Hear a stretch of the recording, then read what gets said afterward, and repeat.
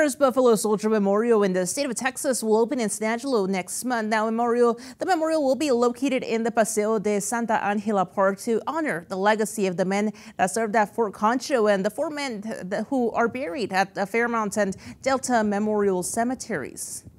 As we live in a society that's stripping away and attempting to strip away interest for diversity, equity, and inclusion, this is going to be a long-standing memorial where you can't strip it away because it's right there and it's factual and it's been researched and verified and validated.